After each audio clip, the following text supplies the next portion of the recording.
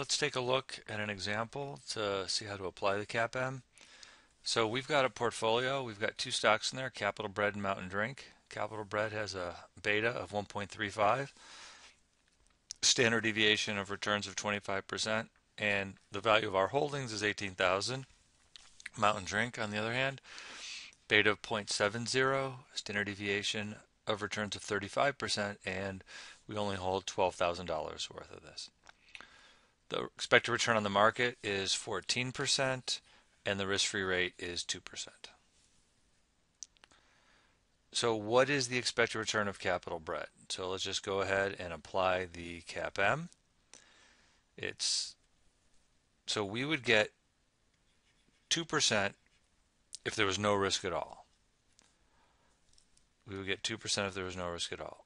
But if there was an average amount of risk, we would get an extra 12%. Why? Because the expected return on the market is 14, the risk-free rate is 2, so if you took on an average amount of systematic risk that associated with the market, you would get 12 percentage points extra above and beyond the 2%. That's why it's 14.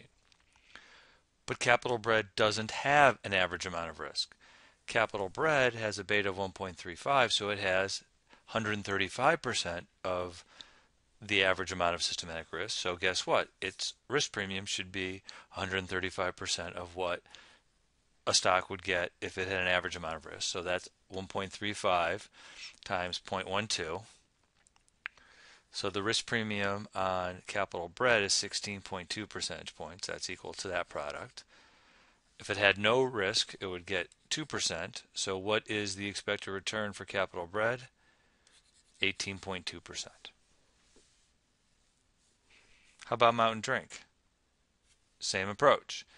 If Mountain Drink had no risk, it would get 2% as an expected return. If it had an average amount, it would get an extra 12%. But it doesn't have an average amount. It has a beta of 0.7, so it only has 70%. Its level of risk is 70% of what an average risk stock would have with regard to systematic risk. So it only gets 70% of the premium that an average stock would get. So that's, 0.7 times 0.12, which is an extra 8.4 percentage points. 2 if there was no risk, 8.4 percentage points more because there's 70% beta of 0.7. Therefore, Mountain Drink has an expected return of 10.4%. Now there's something really interesting in this example, and that is that, and I'm going to get a different color going here, that the standard deviation of returns for Capital Bread is actually less than Mountain Drink. So Capital Bread's return bounce around like that, Mountain Drink's bounce around like that, but what matters is how much of that volatility is due to systematic risk, because you can't diversify that away. Capital Bread has more systematic risk. More of its bouncing around is due to the macroeconomic news that we've talked about, the way we've modeled it. And so as a result, even though its total risk is less, what matters is its systematic risk, and that's why Capital Bread has a higher expected return.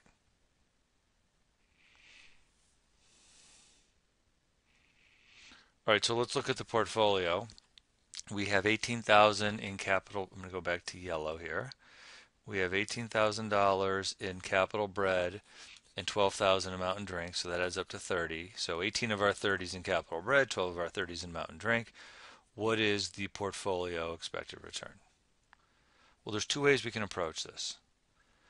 The first is the expected, using the CAPM, or actually call it they all use the CAPM. So the idea here is the portfolio approach, which involves taking a weighted average of the expected returns of Capital Bread and Mountain Drink. So previously we found, using the CAPM, that Capital Bread has an expected return of 18.2, that Mountain Drink has an expected return of 10.4. We know that Capital Bread has 18 of the 30,000 of our portfolios in Capital Bread, 12 of the 30s in Mountain Drink, and we take a weighted average, we see that the expected return on the portfolio is 15.08%. If 18 thirtieths of our portfolio has an expected return of 0.182. 12 thirtieths has an expected return of 0.104. The whole thing is at 15.08%. Second approach is to take a weighted average of the two betas to figure out what the beta of the portfolio is, and then apply the CAPM. So if 18 of our 30 is in Capital Bread with a beta of 1.35 and 12 thirtieths is in Mountain Drink at 0.7, our portfolio has a beta of 1.09. CAPM, 2% if there's no risk, an extra 12 percentage points if there's an average amount of risk, but our portfolio doesn't have an average amount of risk. It has 109% of the average, so you get 109% of the premium, which is 13.08%, plus the 2 you get for taking on no risk, 15.08. So it doesn't matter which way you approach it. One way is use the CAPM and then take a weighted average, or take a weighted average of the betas and then use the CAPM. And this is a helpful reference. You know the expected return on the market is 14, the risk-free rate is 12.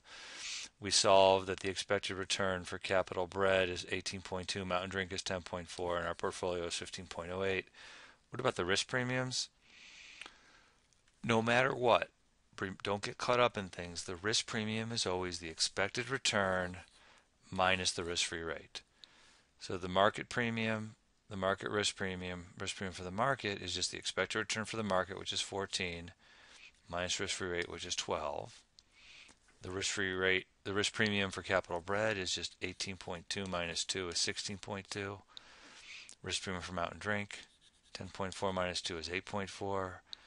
Risk premium for the portfolio is the 15.08 minus 2 is 13.08. So again, there's nothing fancy or complicated. It's just the expected return minus the risk-free rate. You can always get the risk premium also as beta times the market premium. So we've established that at 14 minus 2, the market premium is 12%. I just did that in yellow, but we did it right here too. So the risk premium for the market is 1 times 12%. Capital Bread, 1.35, so it's 135% of 12%, get you 16.2.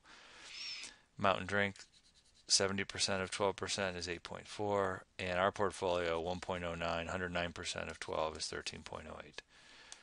So this is a little bit of a summary slide. Sometimes students get a little confused about the risk premium and the market premium and the risk premium for a particular stock or portfolio. So hopefully this helps clarify things a little bit as far as just remembering it's always the expected return minus the risk-free rate. You can also compute it as beta for the particular asset or portfolio times the market premium, which is how much you get if there's an average amount of systematic risk, but taking into account how much systematic risk there actually is for the particular thing that you're trying to figure out the risk premium for.